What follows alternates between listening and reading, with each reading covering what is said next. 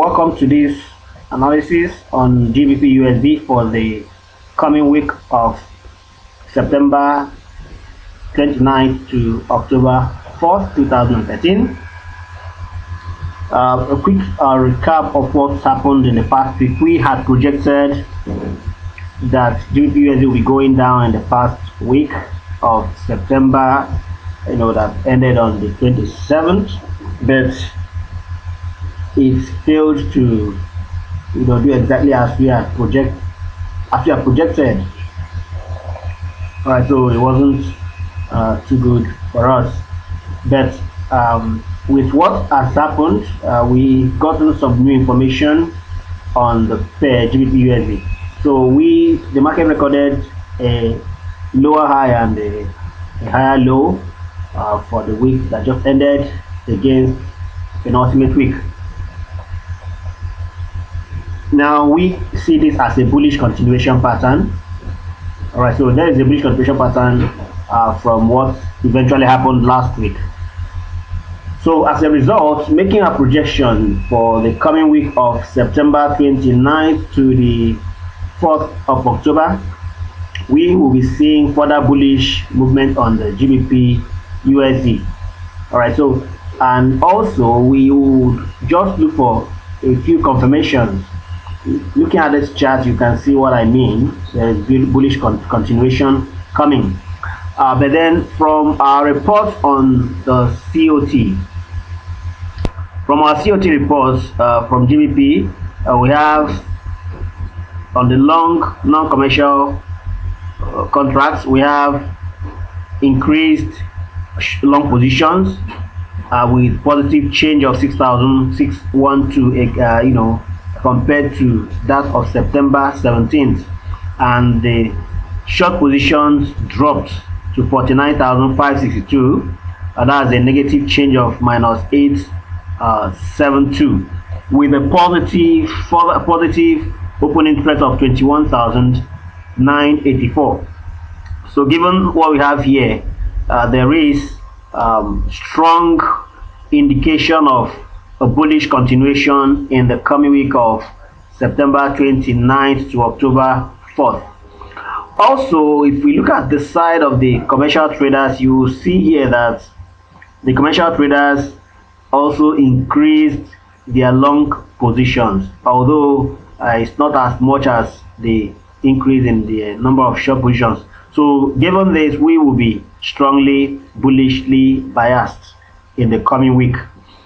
Also, there is another thing we can look at. If we look at also for the US dollar index, all right, report from the TFF report, we see here also that the dealer intermediary long positions have increased here.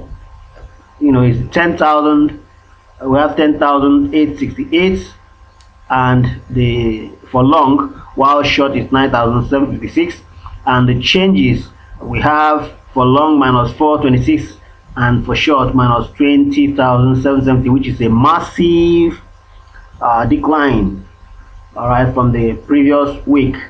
Okay, so based on that, and the open interest on this is minus 15,163, and this is not good at all for the US dollar. So this really is signaling a very strongly bearish dollar week as we move into the coming week based on this futures information from the US dollar index TFF reports. Okay, so based on that, we are strongly bullishly biased in the coming week. Now let's quickly look at the key levels. Now from here, we are going to look at the floor pivots compared with the Camarilla and Woody's, as well as Fibonacci retracements just for last week. Okay, now if you look at this, you see that at the floor pivot point we have 1.6081, and the Woody's pivot point, central pivot, also shows at 1.6096, while the Camarilla buy level is at 1.6087. Now what I'm going to do is I'm going to bring in my Fibonacci retracements and see where I can find the area I can find a confluence. Now already there is a confluence between 6096 to all the way to 6081. How about this Fibonacci retracements? Let's quickly check that. And I'm going to be switching on to 4 hours. And on 4 hours, here is what we have. So I'm going to be running with the analysis based on the rise from here to here, just what happened last week. That's what I focus on, because from the way things are, this coming week may not be too trending. It may not be trending very well. It may still repeat what has happened this very week, although it's going to be a very busy week on the US side, because we'll be expecting the job data from the US and also some FOMC reports, based on the economic calendar. So that we might still expect at the beginning of the week some sluggish movements. All right, if what happened in the past week is anything to go by. However, buy level, I'll be looking for just 2 entry positions, and I'm going to be focusing more on the buying. Although it's going to come down, very likely. And as it comes down, I'll be looking forward to making an entry. Look at 38% retracement is around 1.6075, which is close to the levels we have pointed out here: 6081, 6096, and 6087. So I'll be projecting for buying at 1.6075 and 50% retracement at 1.6052. So these 2 levels are very key for me in the coming week, and that may just be the one trade we'll be looking forward to. And for the Fibonacci expansion, we'll be expecting that if and when it picks up from there, it will be first testing Fibonacci expansion level at that's the 1.6170. So that is well over, that's around 90 pips move. And then after which, if we now work with the projection from here, that's a penultimate week to here, we are still going to be working with it also, because it's still, the levels there are still valid. So around the same, around 1.6058 is still key. That's an 8.2 retracement on that. Okay, on the expansion, Fibonacci expansion, also the Fibonacci expansion there is going to be giving us something we can actually work with. Let's see. All right.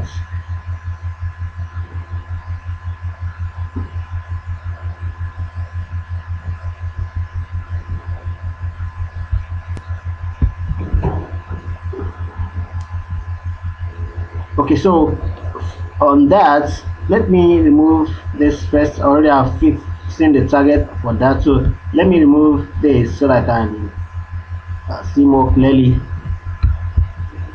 Okay, so we'll be having Fibonacci expansion at 1.6195 based on the activities of the last 2 weeks. So the highest recorded here. So by the time an entry is made, anywhere around 1.6058, 6070, 6081, once a buy is made around there, projection for TP should be first at 617 and then also 1.6195 before then a little retracement before any further move to the 6235 levels, because based on the monthly time frame, we also will be expecting some Fibonacci in action here based on what has happened in the month of September so far. So we will be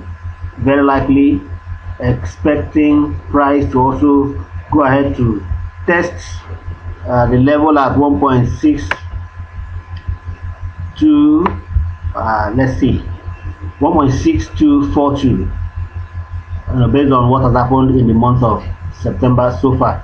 So here are the key levels we're watching, but in this week we are getting into, our focus will be mainly to enter around 1.6058, 6070, 616.087, anywhere around that area, and we'll be projecting to 617.761, 7077, 6195 levels, and possibly if the key data, job data from US don't do too well, then we might see price hitting 1.6162 before it retraces again. Well, that is our position this week. Now, if I want to integrate trend lines still, of course, I can also let me return this back to this week, just following what has happened in the past week, so I can pick my trend lines for next week.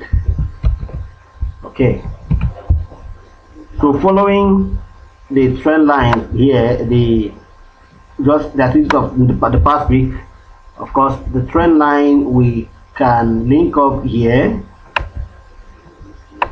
and link up here.